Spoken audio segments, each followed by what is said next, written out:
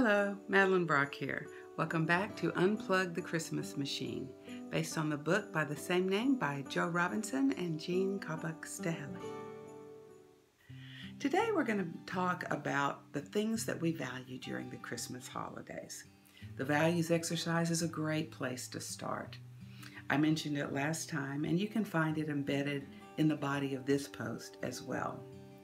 There are 10 values listed in this exercise.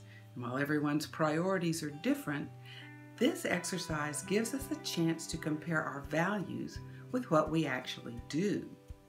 When we take the time to find out what it is we value, we are better able to align what we're doing with what's important to us. Now, I want you to look at your values exercise again, and this time, rank those 10 values according to how you actually spent your time, your energy, and your financial resources last year. What's the value that's on top now? There are 3 mistakes that people tend to make at Christmas, and I spent years doing all of them. The first one is we don't take time to identify what we value. Second, we don't practice what we believe in.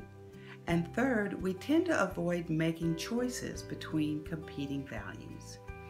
And that last one is a really important point, because when we don't make choices between competing values, several things can end up happening. First, we try to include too many activities, and then everything gets diminished by the frantic need to try to do it all. Second, we get so overwhelmed by the competing possibilities of Christmas that we end up paralyzed and do very little, and then feel guilty because we're not doing enough for Christmas. And third, we make wrong choices and spend our time, money, and energy on activities that just aren't right for us or for our families. Here are some things to think about as you consider your values and your activities during Christmas. First of all, why do you think we try to cram so many activities into one celebration? Ask yourself what values are being reinforced when you look at advertising for Christmas. Has gift giving ever felt like a conflict with your values? And have there ever been times when gift giving felt like an extension of your values? When I first read Unplug the Christmas Machine and did the values exercise, I realized that my values had never been a priority. Frankly, I had never even thought about my values.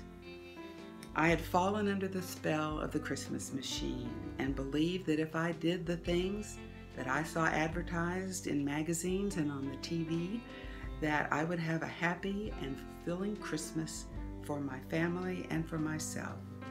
But the reality was that by the time Christmas arrived, I was too drained, sleep deprived, and exhausted to enjoy much of that celebration. When I originally did the values exercise, I was not surprised to learn that my top priority was spending time with my family and friends.